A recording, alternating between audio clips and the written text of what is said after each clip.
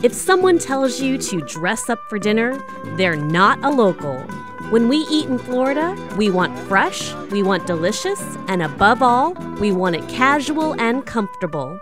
It's no wonder that the locals flock to Cristof's on McGregor, a quaint little cafe serving up the best in modern comfort foods. So why comfort food? Because this is an actual house that was turned into a restaurant. This building was made in 1935 as an old Florida home. Everything that could be kept from the original house was properly restored, while the rest of the materials were recycled and repurposed. Now we're standing in the bar and lounge area, and what's so interesting about this is actually was built onto the house. This used to be the backyard, and that used to be the back door.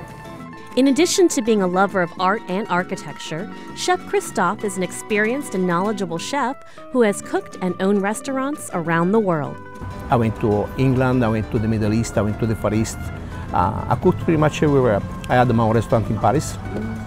So really, I've been cooking for a really long time. Chef Christof has only one rule that he strongly enforces: fresh ingredients always.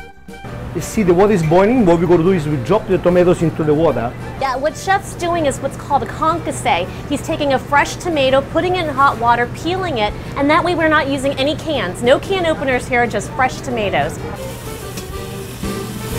Put some fresh sea salt. Capelli d'angelo. Say that again? Capelli d'angelo. I will just leave it at angel hair. Beautiful. It's gorgeous. And at the same time, add the shrimp. Shrimps and mussels take pretty much about the same time to cook. Now what I'm smelling is a little bit of that clam juice, a little bit of the garlic that's toasting up, and of course that sea salt. It's nice and fragrant. Oh wow. Freshly caught Florida grouper meets tomatoes and cooked pasta. And if seafood is not your dish, enjoy a comfort food favorite like garlic mashed potatoes and a braised pork shank.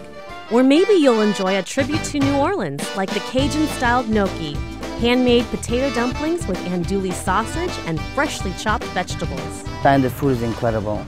I like a little bit of everything. People and the staff, they're excellent, and they give you that personal attention that just makes it all worthwhile.